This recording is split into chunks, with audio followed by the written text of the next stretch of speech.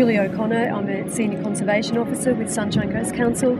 I coordinate the TurtleCare program, which is a community partnership between Sunshine Coast Council, community and Department of Environment and Resource Management.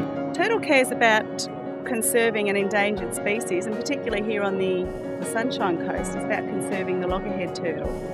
We help the loggerhead turtles in their breeding season to try and make sure that we can get as many as possible of the young ones out to the water once they're hatched. We sort of monitor the Sunshine Coast, which is pretty much the southerly most point where you get regular, reliable nesting of the loggerhead, occasional green turtles as well.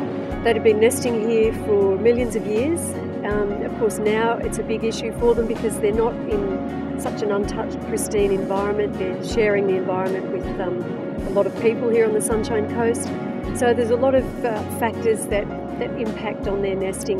This is the mesh that we use to cover up the nest once we find the eggs.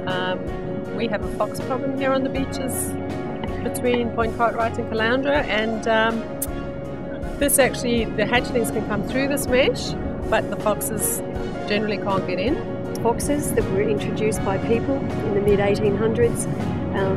They're a significant predator of nesting loggerhead turtles here, and that's the major role of the community group, is finding these nests, meshing them with fox exclusion mesh, and then just monitoring them until they hatch.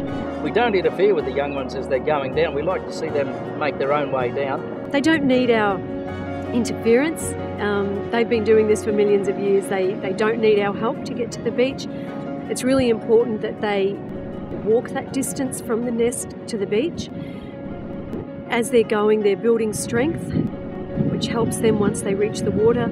And also they're registering the dip and slope of the Earth's magnetic field as they're walking to the beach as well, which helps them later on in life when they find it navigating their way around to different feeding and nesting areas.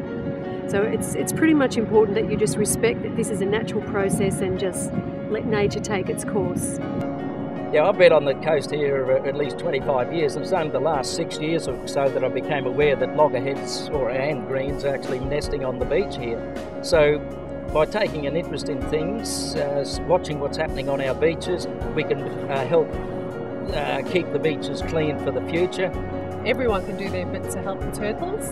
If you're a local or a holiday maker, if you're walking along the beach and you see rubbish, pick it up. I pick up probably a kilo of rubbish every day off the beaches. There's a lot of plastic out there. If you're fishing, don't leave your fishing line around. Fishing line can hang around the environment for 600 years, capturing things and entangling turtles.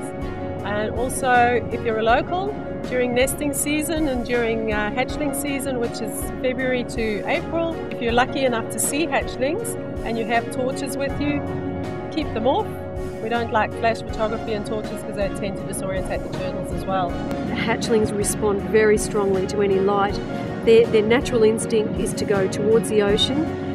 It's the sound of the ocean that attracts them, and also they go to the brightest light lowest on the horizon. So if you've got torches around on the sand, they'll start turning around and going towards those. And it really can be quite disastrous for them because they're wasting valuable energy chasing lights all over the sand when they should be going directly to the ocean.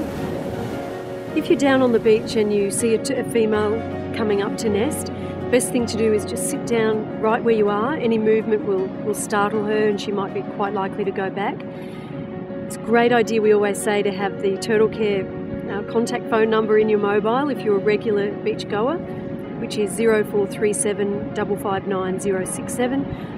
You can call one of the volunteers, just sit quietly, call that number. We'll get volunteers out to see if the turtle's tagged.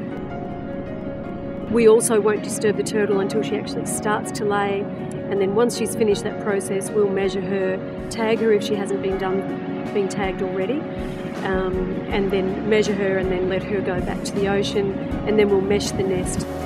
The volunteers are fantastic. They're wonderful people. Some of them have been doing this for many years. You can see in the background the Charlie's Angels gang here, they like to call themselves. We know that the turtles have come up and laid their eggs for a long time. and they don't really need us to interfere, but what they do need us for is to protect them, and it's mainly to protect them from what man has done, or with the foxes coming in and things like that. Without the community on this project, we wouldn't be having the success we're having with protecting turtles. And there's a lot of people helping, and it's good. And it's good for our environment here. And I wouldn't give it up for anything. No.